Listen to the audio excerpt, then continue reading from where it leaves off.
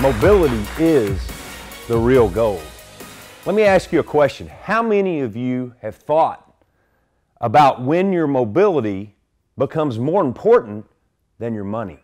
That's a good one, isn't it? Yeah. Well, let me tell you something. It's right now.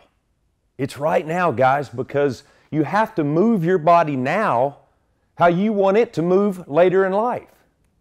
And in order to do that, I'm going to help you do that today. I'm going to teach you how to build your health portfolio. Yeah, that's a good one. The top 3 investments that every single one of us need to make in our lives is in our mind, our body, and our heart. What about our bodies? Let me ask you guys something. How many miles do you have on your vehicle? I'm not talking about that vehicle. I'm not talking about the one on 4 wheels. I'm talking about the one on 2 legs. Yeah, think about this. If we had an odometer every day when we woke up, we could look down and see the odometer, and it would tell us how many miles we have left on our body and our heart. Do you think you would treat yourself different if you knew that? Yeah, absolutely. Wake up one morning after, a night out at a party, maybe had a little too much drink, staying out too late, maybe I haven't been exercising or eating right. Whoa, there's 1,200 more miles on there. That's a big deal. But if the miles rolled back, wouldn't that give you motivation and empower you to treat yourself better? Yes. Now that we've got our top 3 investments that'll help us build our health portfolio, keep us moving through life, right? Yeah, it's all about mobility. We've got to manage those investments with what I call weight management. No, not that kind of weight. W-A-I-T, weight management. That's right, because managing your expectations, that's the tough part. Well, I'm going to teach you how to do that. 3 things, guys. It's 3 phases.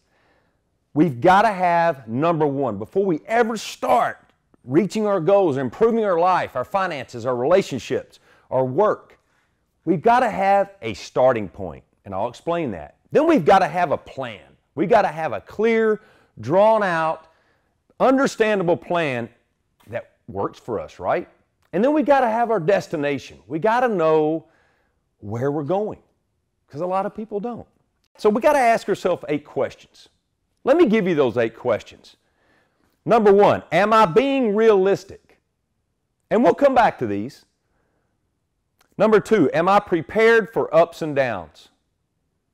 Number 3, what are obstacles that might pop up?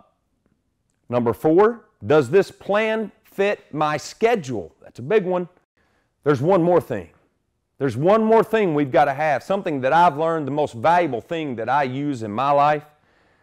We have to fight to live another day. I love that. And let me tell you something. Most of the time when you hear it, it's the opposite. Let's live to fight another day. You know what's wrong with that? I mean, it's positive, but to me, hey, you guys know, do we have any guarantee of tomorrow? No. Let's fight the fight now.